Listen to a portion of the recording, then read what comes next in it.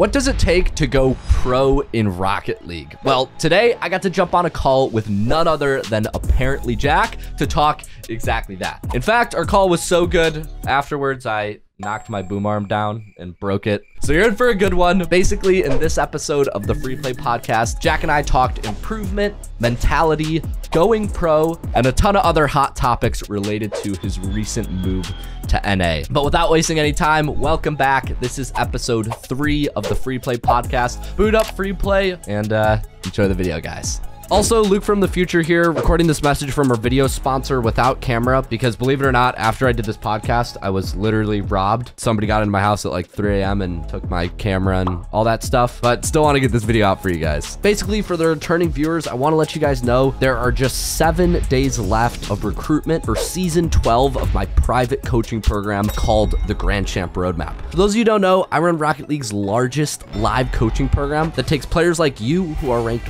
Plat through Champ up to Grand Champ in just 6 weeks or less. And at the time I'm recording this, we've actually sold over 100 of our 125 seats. Once we fill this roster, our next class isn't going to start again until 2023. So if you want to grab one of those last 20 or so seats, DM me on Discord with the keyword 22 and we can talk details about coaching. Otherwise, enjoy the video, guys.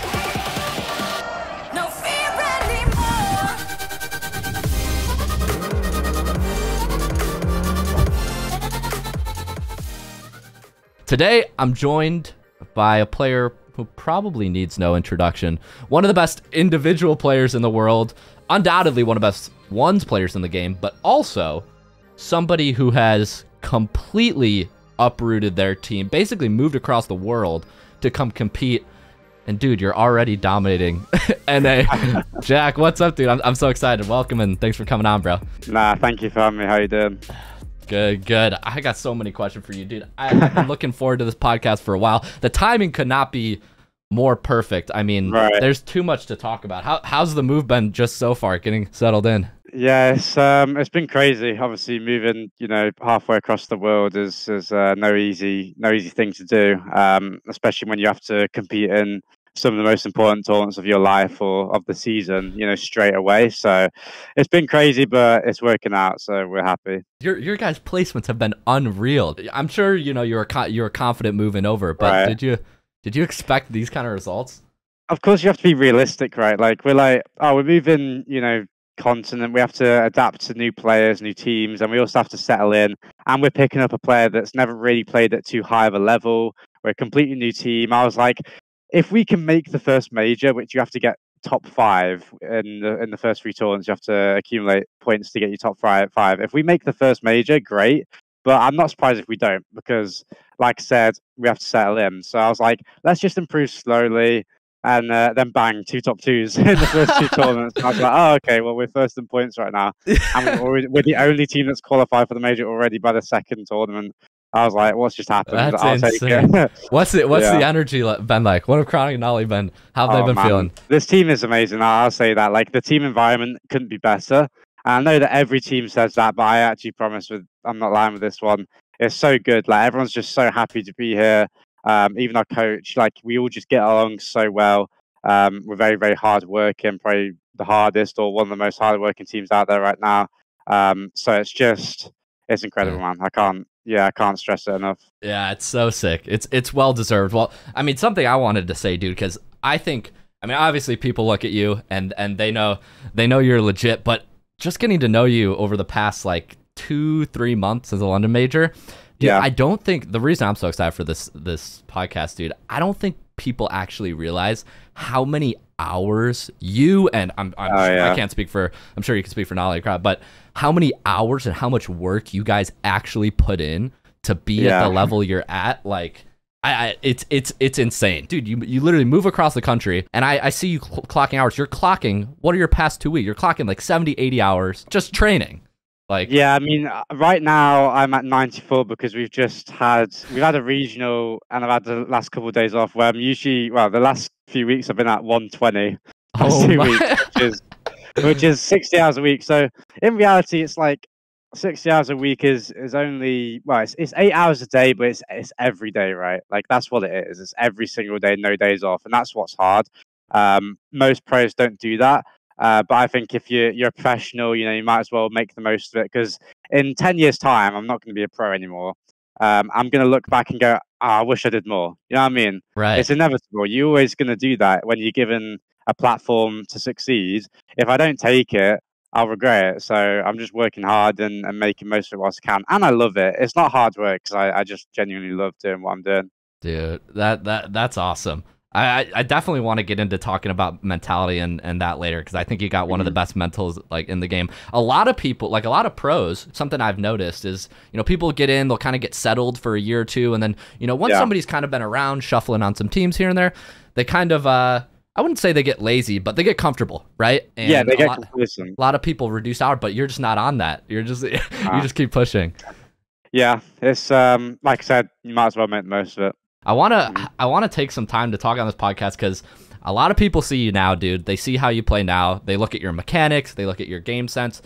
And, of course, where you're at now is incredible. But I think a lot of people actually don't understand or have never heard about your kind of rise up and what it was like before. Right. It's sort of like one night you were a top ones player, and then the next you're on Dig, and you're playing on all these top teams, right? Did you always know you were gonna go pro? What? Take me back to like bubble scene Jack. Walk me through what it was like back then. I was always naturally good at games. I'd just play with my friends, and then I'd just get better than them. I'm a kind of guy that I want to be the best at everything, which means that I could never play a lot of games at one time. If I played maybe 2 games maximum at one time, and I'd have to be really good at both of them, or 1 game maximum, I'd want to be the best, and I want to focus on one thing. Like, having fun for me is being the best. Like, that's what makes something fun to me. So I was just grinding ranks, on PS4. I was a PS4 player, grinding ranks. I got very high rated, and I was focused on playing tennis and trying to go pro in tennis.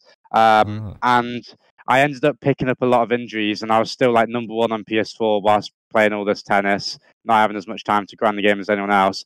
Number 1 PS4, number like 10 global. And I was picking up injuries, so I quit tennis.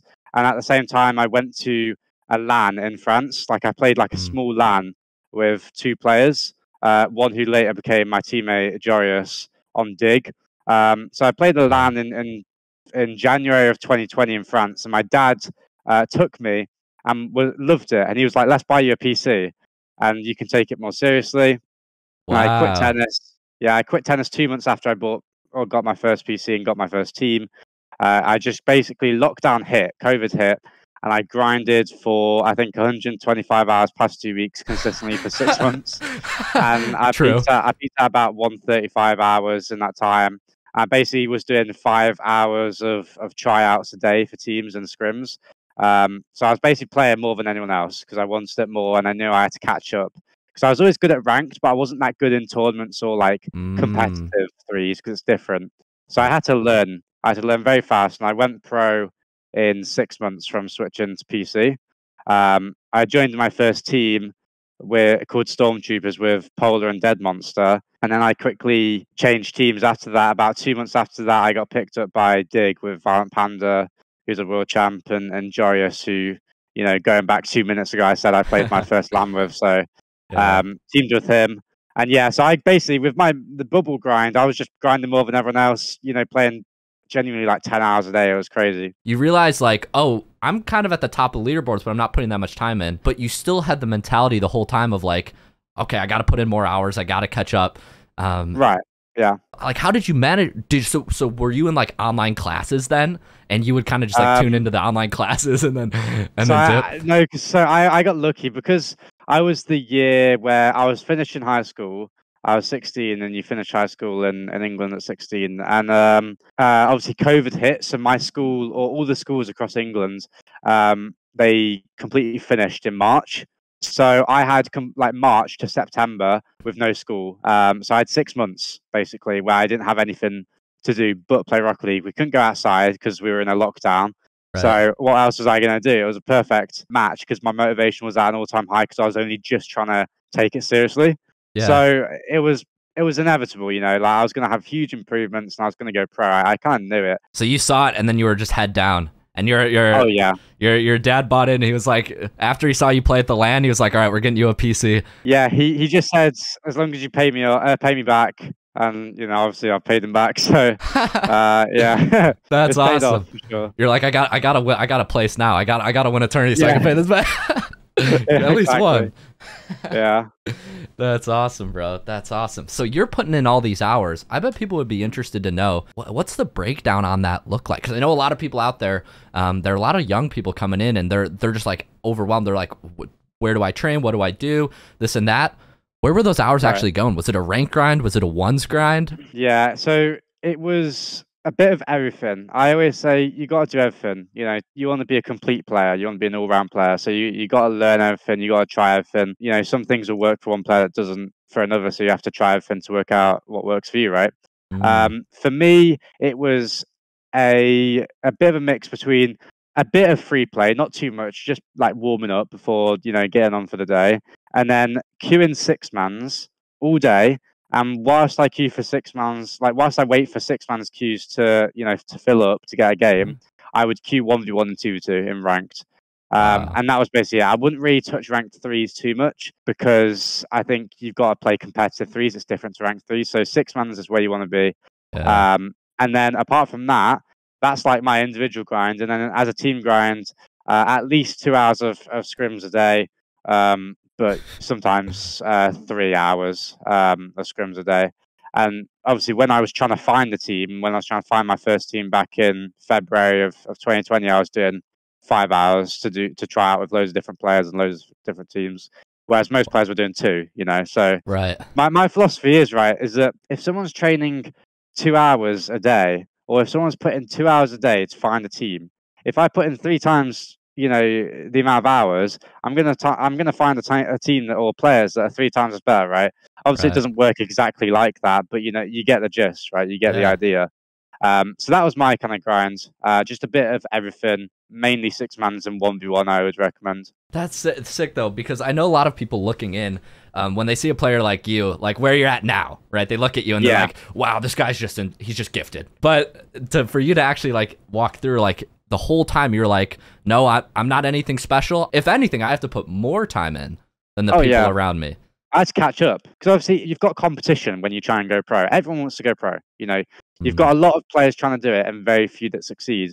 And they've been trying for 2 years. I was like, they've got 2 years of experience. When they go into tournaments, into, you know, qualifying tournaments, that final round to go pro or to get into RLCS, they're going to be like, I've been here 3 times. And I'm like, I need to catch up to feel like I've been there 10 times, even if I haven't, you know? Yeah. Yeah, well, dude, it worked. It definitely worked. And so the formula was just, you were like, there wasn't any one thing. You're just like, I have to do it all to catch up. And so you hit all these different things. You hit six mans. I think six mans is a really interesting thing. So for a lot of people, you know, watching who are more just on the rank grind, could you give a little bit of background on what six mans are and how it all works? Yeah, so six mans is basically 6 people, it's in the name. And it's 3v3, competitive 3v3, and you get split up. You join a Discord server basically, and you get split up into ranks. You've got like rank D, rank C, rank B, rank A, rank X, rank S, and obviously the higher you get, so going from D to S. S is the best, and I think D is the worst, or I think it's down to E now. I don't know. You get split up into ranks, and you grind. And basically, if you win a series, you're 1-0. If you lose a series, you're 1-1. And each series you win, you get MMR. It's like ranked, and there's a leaderboard, and you have to hit a certain MMR threshold to get up, you know, into the next rank, into the next, you know, group of players.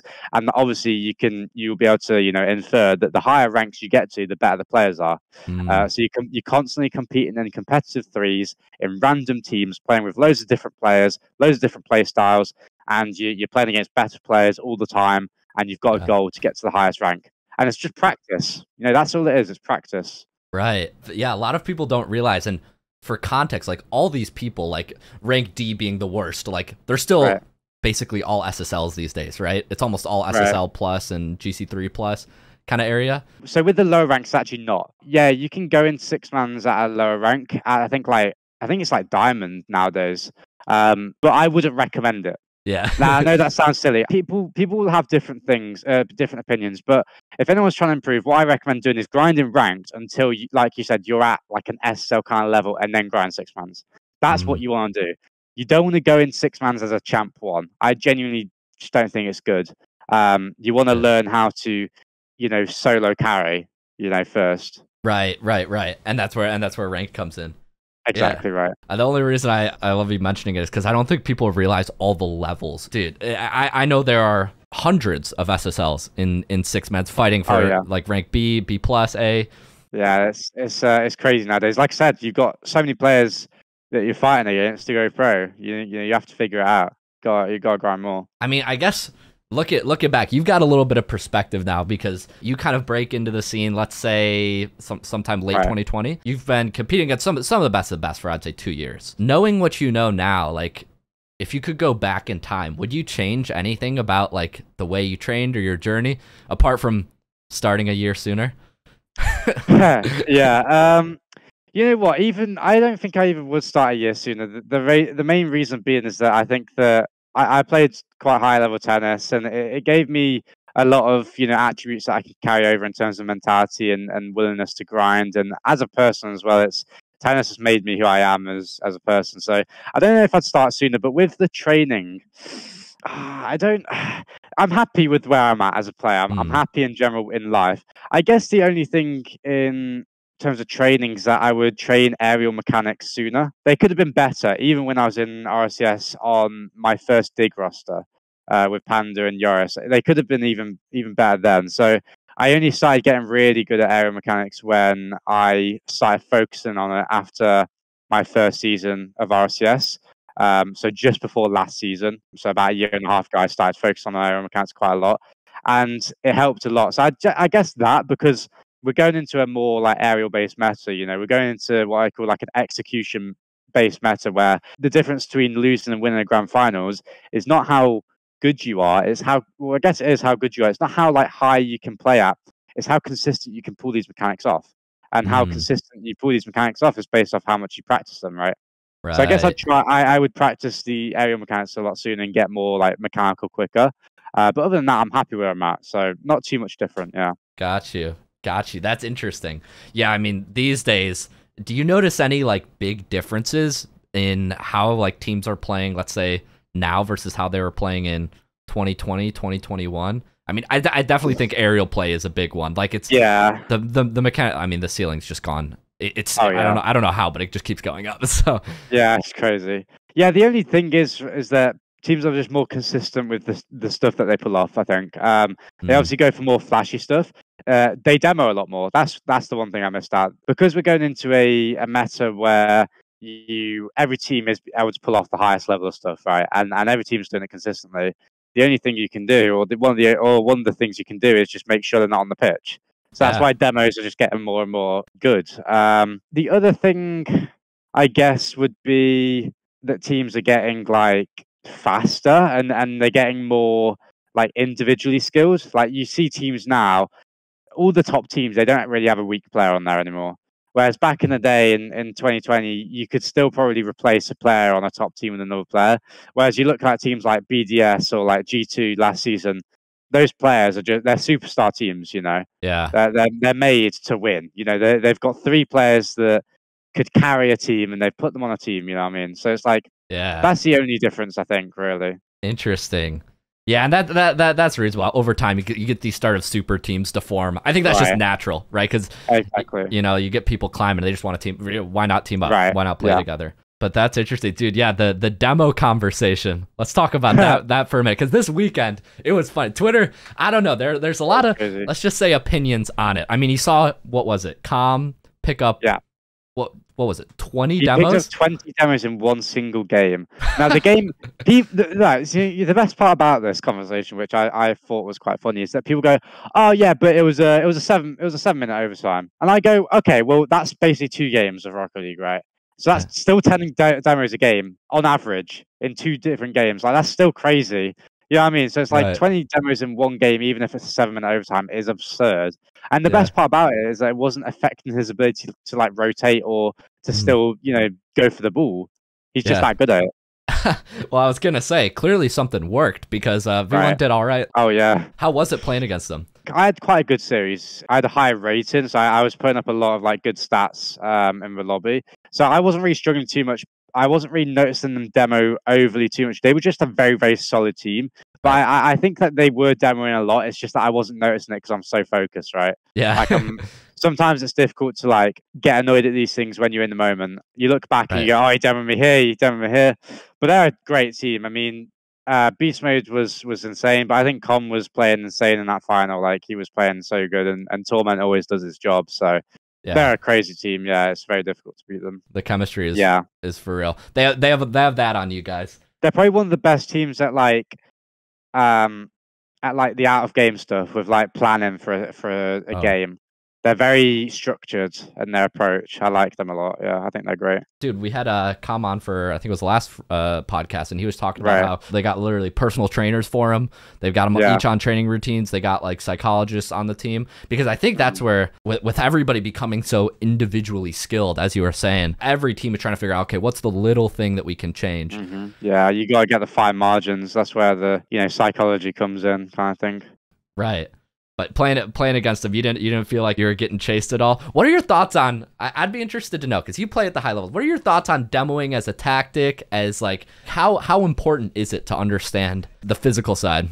Yeah, I mean, you have to adapt. I'm quite a physical player, or I was at least last season. I'm not so much this season on this team, but last season I was very, very physical. You have to learn. No pros are complaining about it. And that's what fans don't realize, is that no pros are complaining. And you got to look why. Well, it's because we're trying to win, And if a strategy is the best strategy that you can take to win a game, then you should be taking it. And if you don't, you're a bad pro. You're just bad. You're bad at you strategizing, right? So it's fine. The fans complaining about it are very, very silly. And the fans that are complaining about it probably will never go pro, because if you have that mentality in the first place, you can't do it because you're not open-minded enough to strategize and find new things and work out why it's working. And you're also not open-minded enough to realize that, yes, a strategy might be good, but there's going to be a strategy that counters it. So you're not open-minded enough to find that strategy. Yeah. Whereas pros are, and that's what separates it. So demoing is completely fine. I encourage it. I think it makes the game more exciting. Right. Well, and I think there's a difference between, you kind of see some of the people who stick around, pros especially, who stick around long term, versus ones who kind of have a short career. The ones who are willing to adapt and to take it and say, okay, this is what I got to be able to do. Let me figure out how I'm going to do it. Those are the ones who stick. And I can tell you have that mentality of like, I'm gonna figure out whatever I need to do. I'm gonna learn how to do it. Right. Right. Yeah. You have to. If you wanna compete at the top, you got to do whatever it takes. So with new stuff coming around, I mean, we're noticing even still, there are all these kind of like niche like mechanics coming up. I think Waiton made a video recently. It was really interesting. I don't know if you saw it with, wall dashes becoming more meta, like landing wave dashes even, and like these flicks that Moxie's pulling off that you see in his games. Crazy, yeah. As a pro, like when you see these new things popping up, like, do you like instantly get in free play and figure out, okay, how am I going to wall dash? How am I going to do all? Do you try to jump straight on trends or whatever's coming up? It depends, right? It depends. So with I don't know if you've seen, but there's a player doing pogos where he gets a flip and he lands on his car where the car like bounces up and he carries on flipping. He holds his flip. Basically, stuff like that. It's viable to do in 1v1, but it depends if you can do it in 3v3, right? So that's the only thing that matters. So stuff like that, where it takes too much time and you probably won't be able to set it up in a competitive environment, I might try it a little bit, but it's not worth my time, right? There's things that are worth more. Now the stuff like the landing wave dash, where you like your car lifts up and you like can wave dash really quick or something, that's worth learning, I think, and I do want to put a bit of time into it. It also depends where you are in the season, right? If you've got a tournament coming right up, you got to be smart. There's things that are probably worth, a bit more time to practice rather than learning a thing that you probably could use in 1 in 100 situations, right? So it does depend. And you also have players that are going to be more inclined to learn that stuff. So like mechanical players are going to try it out, whereas, the solid players won't. Myself, I do like to keep on top of the trends and try these things out a little bit, yeah.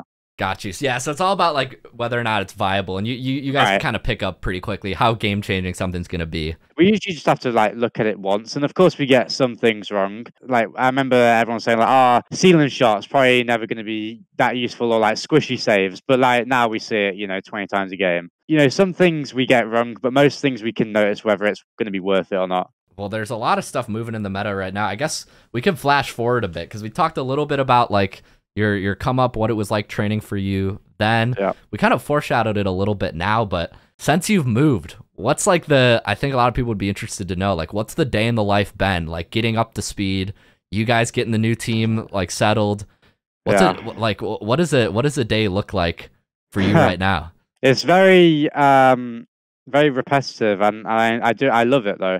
At the moment, I really enjoy Rocket League. I'm really enjoying playing this game. So at the moment, I'm literally getting up quite early on in the day, probably around 8:30, 9, which I guess isn't that early, but like for a pro gamer, that's early. so 8:30, 9.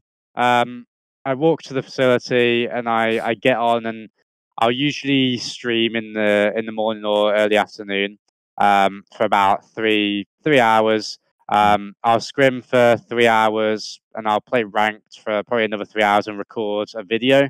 And then I obviously eat lunch, at lunchtime, and then eat dinner later on in the day, and then head back and sleep. And that is literally that has been my life. I promise you, it's been all Rocket League. It's been all grinding for the next tournament, because we all realize, myself especially, I'm like, I have a team here that we have a new player that is improving like crazy. We have two teammates. I have another team that is an amazing player, coach that's amazing. Why don't I just use this like chance and make the most of it? We're at the new season where all the teams are on an empty slate. Everyone's on the same level. Everyone's got 0 points at the start of the season. Yeah. Let's grind and let's be that team that's working the hardest. Because if we do work hard, this could affect my entire career in a positive way. So yeah. I'm like, let's just play, let's just grind, and we get second. I'm like, let's not like. In the first regional, we get second. I'm like, let's not let loose. Let's grind for the second regional. We confirm the major. I'm saying to the team, or we're all saying to each other, like, we really want to win this last regional. We really want to grind and make sure we do well in every single tournament. It doesn't matter if we qualify for a major. It doesn't matter if we're destroying everyone. 4-0. I want to destroy them. Even more. So right. That's what the mentality is. That's why we're grinding so much, and that's what the day in life basically is. It's all revolved around winning at the moment. Dude, I mean, there's so much that we haven't even dove into like how you manage producing content as well. But dude, I mean, I think people can tell like the hunger for you guys right now it's on a level that I think a lot of teams like did not expect, and you could tell a lot of people like dude, I love watching like the tier list videos or like the prediction videos because like the amount that like things can change in just like a month or two. I mean, it's insane. I love it, man. Like I love the tier list videos, because I used to I can be a player where I'll admit, a lot of pros like to admit, my mentality's, or a lot of pros try to say that, my mentality's perfect. I don't get affected by whatever people say. I read stuff online and it doesn't affect me whatsoever, but they're lying. We're all human. Whatever you read online, it affects you. But this season, I genuinely, I'm sorry for swearing, you can bleep it. I don't give a genuinely about what people say right now. Or like, I actually love it when I read like tier lists and I go, like, they're like, Genji, the first regional, bit of a fluke. I'll put them at, I expect them to go drop out of Swiss, 12 here. I'm like, mate, yeah, that's fair. But I'll just show why it's wrong, and call it ego. I don't care right now. I'm just like, I love people like underestimating us and me in general right now. Yeah, it's so funny to me, and I'm fine to have a bad tournament, and you get everyone can laugh, and I'll just work harder. I'll make sure it won't happen again, and I've just got a kind of a new hunger for the game right now. I absolutely love it. Yeah. Dude, it's and you know what? It's all about how you use the energy, because people are gonna say bad stuff and you can't let it get to you, and people are gonna say good stuff and you also can't let it get to you. Oh yeah, it goes both ways. It's all about how you use it, bro. Absolutely. The one thing I learned last season is that you can't let off. Like my team last season, I think we came like third in Europe in the first split, which is very good. I think we did the same in the second split. and then we kind of let off in the last split. None of us really grinded, and that's just so silly. And you get overtaken like that, like genuinely, you get overtaken so fast. Players just become better than you, more confident. You become less confident, you get worse, and you can't. And I'm never making that mistake again. So yeah, you can't just let off. You have to always just stay on that grind. Right. I guess a lot of people probably don't understand like how tight it is at the top. Do you notice personally? Because I know a lot of people have different like experience with this, but do you notice like when you're on low hours versus high hours, a difference in your speed of play and how confident you're playing and all that? Right. So on low hours, I'm usually, I don't know, because I'm playing very, very well at the moment. I'm playing the best I've ever played. So I'm very mechanical at the moment. I'm very consistent. Everything's good. I don't really have too many like weaknesses in my game right now. But like usually on high hours, I might not pull up as much mechanical stuff, but I'm more consistent. Whereas on low hours, I might be able to pull off more mechanical things because I'm more creative. But I'm way, way more inconsistent, and it's bad. I see this is where I've become a bit weird. My eyes aren't as used to the game when I'm on low hours. Like I don't recognize things as quick, and I even my depth perception in game is off. Like I just don't see players as fast, and I don't recognize things or patterns as fast. And so I might be more mechanical. I might feel a bit faster, but on high hours, I'm way more consistent. And right now, because I'm training effectively, I'm training effectively. I'm doing very well in like practicing. Is that I've got a bit of a combination between what I feel like on low hours and high hours. Like I feel mechanical.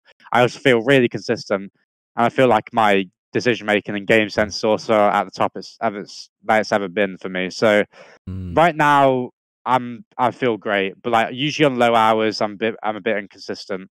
Right. So it's kind of the more of the little things that start to fold. Like as you give it, like you're still like you can still pull off the same things. You still know what you know, but it's the quick, and that's the stuff that matters more at the high. You know, it's like you were saying, dude. It's a game of I forget what you said. A game of margin, game of inches. Margins, yeah. You got it's like people like you said 2 minutes ago that people don't realize how close it is at the top. You know, they fans think that anything below top 3 teams or top 5 teams is trash. And I'm like, well, no, there's like 5 teams that can take your spot. And it's just one game. You know, you win a game 7 or a game 5, and that's all it is to get you to the next stage. And so it's so tight at the top. It's just that extra bit of consistency that will get you, 5 places above the other teams. Yeah, I know a lot. Well, fans pick a team. They like their team. They have loyalty. Oh, yeah, they hate them. They hate everyone. That's how it goes. But no, it makes for a good show. Absolutely, yeah.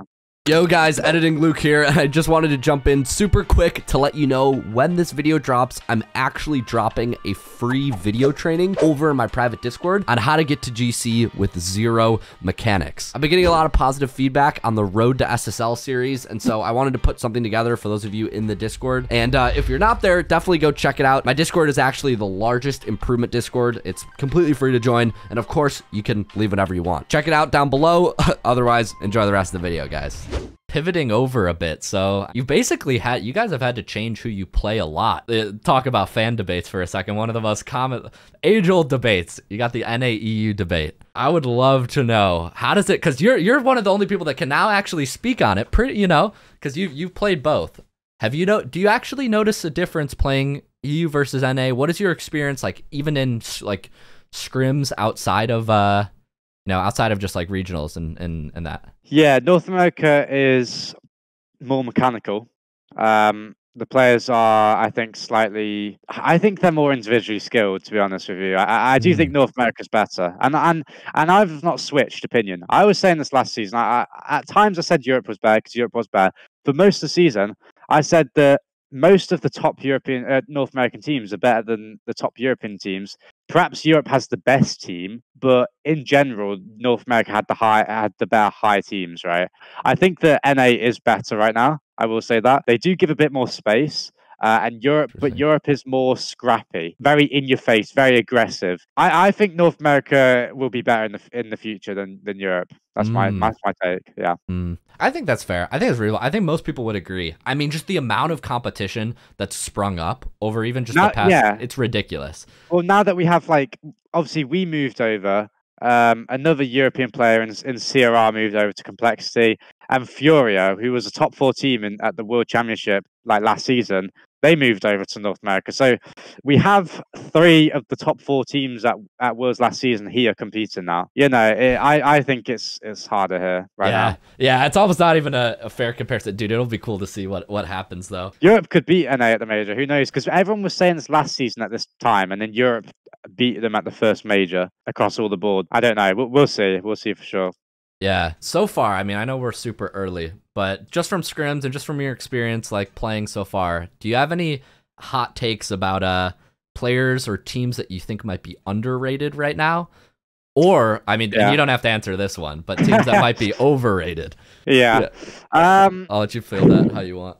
Who is underrated? Let me think of all the players. I guess version 1 were definitely underrated. People were thinking that they're terrible. You know what? I'm gonna say that I think NRG are underrated, and that's a hot take. Is that because everyone's just going, they're a finished team, terrible, but they were never finished. I don't think they're ever. They've always been pretty good. After the first tournament here, they got 9th to 12th. They just missed out on top 8, and the teams that they lost to miss out on top 8 was us, who finished 2nd, and Furia, who finished 8th. And that's tough teams to beat to get top 8. So they didn't even have that bad of a first tournament. Second tournament, they got top 4. At Worlds, they got top 8 last season. Yeah. They've not been that bad. Like, genuinely, I don't know what people are saying. They're still very, very good. Justin's still like crazy, crazy good. So I think they're my kind of underrated team. Overrated team or player. Are you gonna go for it? I want to see. I'd love to know. Like, every team that has big content creators or big fan bases are going to be overrated, right? So well, apart from like NRG, clearly their fans hate them for some reason. But like players like, I will say that players like me, if I'm playing very, very well and people will automatically put me as like top 1, no one can compete against them, like that is overrated because you have a big fan base. They're more inclined to do that. But right now, I don't think I'm overrated at all. But I think that, to be honest, I think that Optic have been overrated this season. They're a great team. We've not played them at all. They could be our kryptonite. Who knows? They could play really well against us. But like, come on, like fans were putting them as like top 4 in North America, and I was like, they're not, and they're not going to be. At least for this split. So we'll see. But they're definitely overrated right now, for sure. I think you're onto something there. I think that there's something like the creator effect, where like it just totally swings people's perception from the center. Like, teams who don't have, like big name creators, people are usually pretty in the middle about. Right. But you put a creator on a team and, people are either cheering like that they're washed, or people are cheering that they're, top 4 every Yeah, it's crazy. I'll use myself as an example. On last season with Dignitas, we were one of the most loved teams. Like everyone, or a lot of players or a lot of fans loved us, right? Because it had me, who's a big content creator, had Yoris and Scrubs, who's a big content creator. Everyone loves Yoris because his play style, and everyone loved the 3 of us together.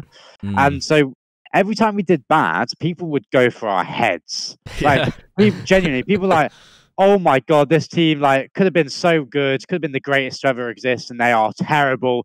Never had a good result in their life, terrible. And then when we do a pretty good result, or not even the tournament is still underway, we've just got to the semis, and teams like Jesus, Digger, have to be number 1 Europe right now. They are insane. I'm like, what is going on? Make up your mind. It's genuinely, it's incredible. It was crazy. Yeah, I love it. I think the part of it's no matter what you say, Twitter's just gonna have a field day. Twitter just loves it. Yeah, it's nuts. But we love them for it. Dude, I want to talk about going on during all of this. You obviously get into content, and you upload more consistently, if not the most consistently, than of anybody I know. Dude, how do you even balance doing content and streaming with all the time you need to spend? It's just insane to me. I can barely get 2 videos out a week.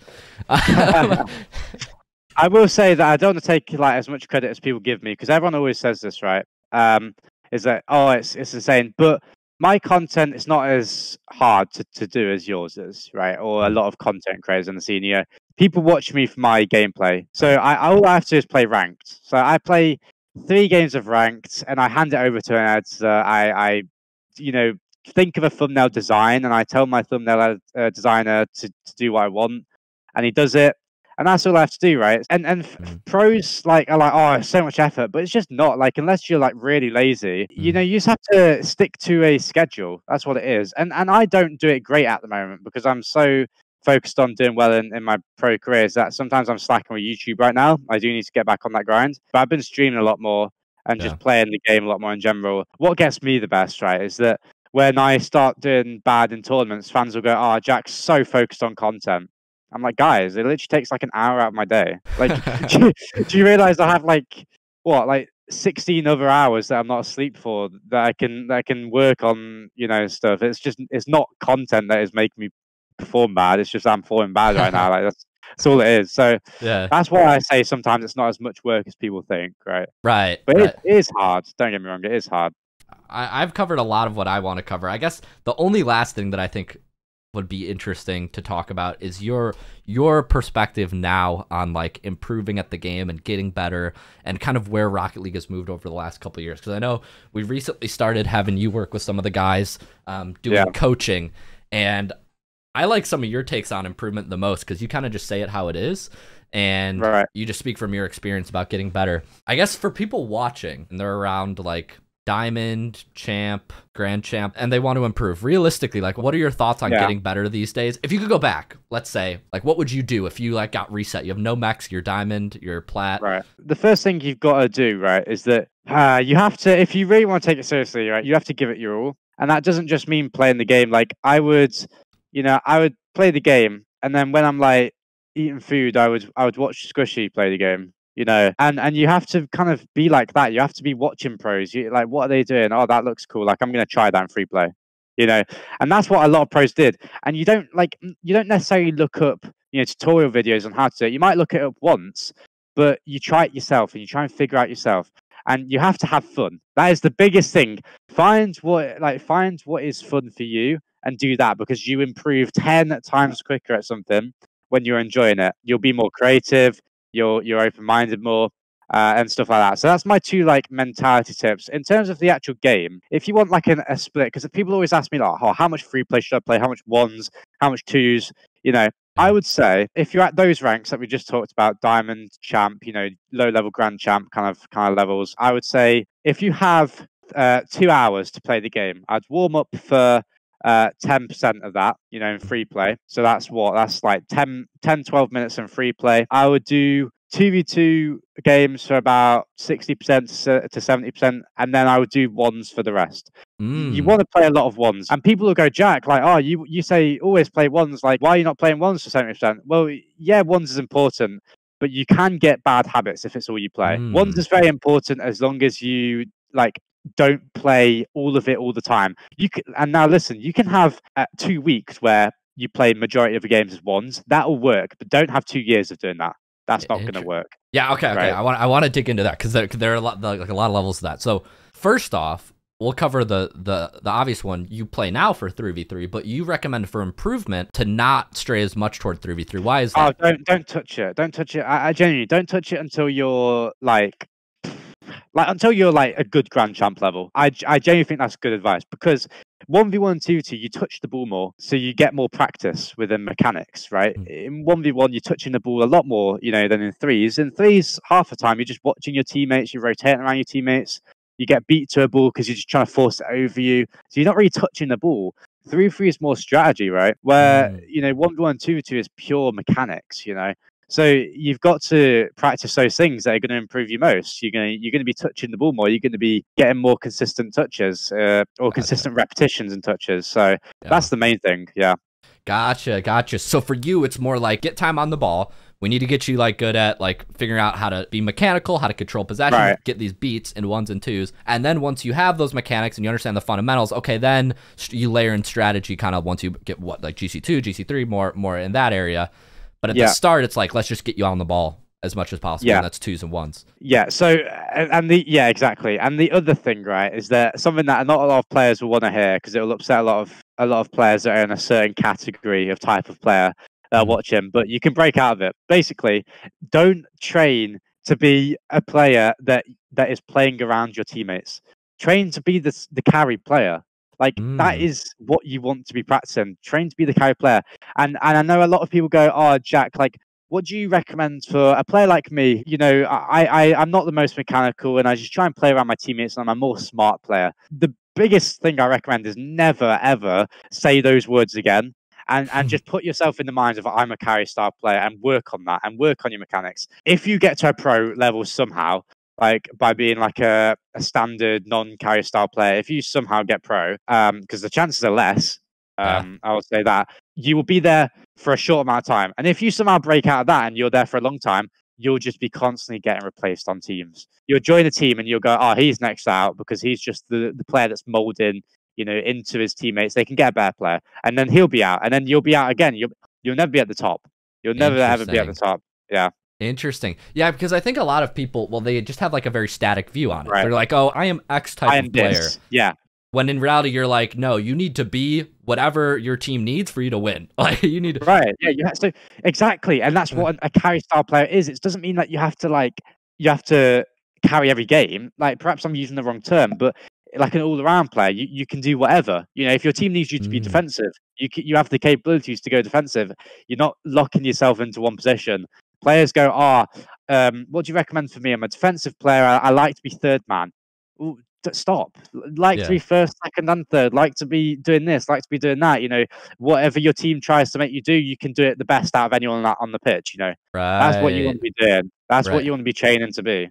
Yeah, and because that, dude, and that's where the meta's going. Like teams don't need, like I think they don't. Yeah. There's an idea I talk a lot to players about. It's like this like idea of like the rock play style versus like the playmaker play style, and it's like you can get to like fair play. You can probably get through the middle and like lower ranks faster if you're just like always playing defensive, always backing up, you know, your teammates, but. What gets you through Diamond and Champ is not going to get you through GC2. Like I guarantee you, when you get to mid to high GC, if you can't like convert one-on-ones consistently, like every time you got a one-on-one, you have to convert that. Or like if you can't save one-on-ones every time, you're not ranking up. Like you can only get so far with the safe play style. Yeah, you have to aim to be the best player on the pitch. Yeah, you have to aim to be the MVP. Like else you're not going to rank up and then you start, then you get to a pro level, and then you find your team that you want to be with for a couple of years, and then you can start molding yourself into, oh, on this team, I'm going to play this way, and I'm going to be the main player playing around my teammates. That's fine. Just make sure you're still at a high individual skill level, else you're going to be replaced. You know, make sure that you can go on to a next team and still be that carry player. You know, and it's the same with ranked. It's the exact same. Just because I'm talking about pro play. In ranked, you switch teams more often. You know, you play 5 minutes with one teammate, you go into the next game with a different teammate. You're playing 5 minutes with another teammate. And one game you might have to be defensive, the next game you might have to be more attacking. You know, next game you might have to be in a bit of a middle ground. And that's why ranked solo queue is so much better than duo queue. You know, I remember you remember me saying that. It's because you play with more play styles. So you do more, you work on yourself more in different areas, right? If you're playing with the same player all the time, you know, one's going to be more aggressive and one's going to be more defensive, and they're going to get really good at being aggressive, and they're going to get really good at being defensive with that player, and they're not going to be able to switch roles. So then when they go into solo queue, they're just going to be worse. You have a very long-term like vision on improvement, whereas a lot of people think about improvement as, how do I go from Diamond 2 to Diamond 3? And you're like, no, like, how do you go from Diamond 2 to, like, Champ 3? And then GC. Champ 3, yeah. I think it's a different perspective. Because when you think about, like, longer term, you're like, then you start to think about, oh, there are a lot of things that I probably need to improve that I'm not focused on improving. Because I'm just trying to, like, squeeze out, you know, what do I get to the next rank? You know, what do I need to get to the next rank? Yeah, exactly. Yeah, it's a long-term plan, especially if you want to be taking the game seriously, right? Which everyone who ranks up, they want to be taking the game seriously in one way or another. You know, it's fine if you don't want to go pro. You know, that's completely okay if you just want to get the highest rank in the game. But that's still going to take some serious work, right? 100%. Yeah, and these days especially, dude. Twos and ones, so SSL ladders. Oh, it's incredible. SSL is so high rated now. It's like you have to work. Yeah. Dude, I'm just crying over here, putting in like 2 hours a day trying to get SSL just slow. Okay. So yeah, so it's for lower ranked players, you're like definitely focus more on just individual improvement, learning what you need to learn, kind of become obsessive about things that you need to pick up and things that you can catch in other. Point. You have to be obsessive, yeah. Look at a player that you like and take things from him, and then look at a different player you like and take things from him. You know, your favorite pro players in sports now, your favorite professionals, they took, you know, players from all their favorite professionals, and they're now a product of those, and that's why players keep getting better and better and better. You know, the next generation of pro players will probably be better because they're just taking things from the last generation. They're molding themselves into multiple different professional players. Yeah. They're going to be grinding ones because they're going to see you playing ones and they're going to start grinding ones. Then you're going to have to put up with them. Yeah. In 5 years, I'm going to be washed and I'm still going to be trying to get rank 1 in ones. I love it. The series never dies. Yeah. Well, that's the thing, bro. Like with all that you're doing, like, dude, you're putting in so much effort across so many things right now. Like whatever you try to do next, like whether it's content, whether it's whatever it may be, like you're set up really nicely. And I think that's right. That's one of the good things. Okay, one more final question, just because I know like people will probably want to dig more into this. What is your stance on, like, because some people I know are like 1v1, no way, never touching 1v1. Do you think you can get to like really high levels and completely avoid 1v1? Absolutely, yeah, you can. Like I said, what works for one player won't work for another, and I could be wrong. You know, I don't claim to be, you know, all seeing and all knowing about what, you know, what it takes to be the greatest Rocket League player in the world. But like, I think that one's looking at it from an objective standpoint, it is the best because you practice the most in it. Now, do I think that you can get to be the best player in the world without playing ones? Yes, there has been players, and there are players that are the best. Yeah, they might have touched ones a little bit, but not consistently at any point throughout their career. You know, one player that stands out to me is JNaps. He's been at the top of Rocket League forever, literally forever, or not forever, pretty much forever, and he's never really touched ones. And of course, and he's been still at the top. You can be an amazing player, you can be the best player in the world without touching ones. It's just about what the average person needs, and I think the average player will improve the most from 1v1. I see what you mean. It's sort of like it's like thinking of it as like the rule, not, or the exception, not the rule, something like that. Right. Where it's like, you know, some people have done it, but it's like, realistically, are you the exception, or are you like, because most players these days, and I think we're seeing it more and more with like people coming up now, are people who have been super into the ones and twos ladders, right? Right, absolutely, yeah. So you would say, I mean, there's a trend there, maybe? Yeah, absolutely. I mean, look at last season, Seiku on BDS, a world champion, in his first ever season playing RLCS, world champion. The way he got picked up by Team Endpoint at the start of the season was the players on Team Endpoint looked at the ranked 2v2 leaderboard and went, oh, he's high rated. I've never really heard of him. Let's look at some of his replays. And went, oh, wow, he looks a bit different from every other player. Like, let's try him out. And he wasn't good at the start because he had to learn 3v3, and then he just became the best player in the world. and it was just like that. So ranked 2s and 1s, you know, players are coming up into a pro level nowadays from those playlists. You know, it's becoming more and more of a trend. We're seeing it we're seeing it every season. Their top player is coming from these leaderboards. You know, I look at across all regions. I look at Middle East. A player called Nupo. He just got banned from playing RLCS actually because he played on someone else's account, unfortunately. But he's looking to be one of the best players in the world and one of the strangest looking players in the world because of how fluid he is on the pitch and how consistent he is. And he was probably going to take over Middle East, in my opinion, until he got banned. And all he did was play like 150 hours past 2 weeks of twos. I'm not even kidding. This guy was a hard grinder, or still is. And he's like he was ranked 1 twos for ages, still up there. And he's just insane, just from playing 2s and 1s, and now he's playing 1s. Now he's one of the best 1s players in the world. Like, I don't see him touch rank 3s, but maybe that's because I'm not playing rank 3s or I'm not checking it. But I don't think he touched rank 3s that much. So you're seeing a consistent trend in 2s and 1s. So play it. 100%, dude. There's so many topics I want to go into, but I think that's a good point to call it. Takeaways: hit the 1s and 2s if you can. Yeah. Keep rotating back posts, but also learn how to score 1v1 situations. Absolutely, yeah. Branch out. Make yourself a more all-around player. And anything inspirational you have to say other than that? Did I miss anything? What else did I miss? We hit a million. Inspirational. Make sure you're, like I said at the start, like you gotta have fun with the game. Yeah. You know, for multiple reasons. If you want to improve, you gotta have fun, and if you want to be sane, you need to have fun. So make sure you're staying healthy and not, you know, putting crazy amount of hours into the game without having fun. Else you won't even improve in the first place. Facts, bro. Jack, dude, thanks again for coming on. I'd love to hit you up again, but you're busy right now. You got to get back to it, dude. We got a week till your next playing, so I can't wait to see it. Right. Yeah, me too. Thanks for having me. I appreciate it, man.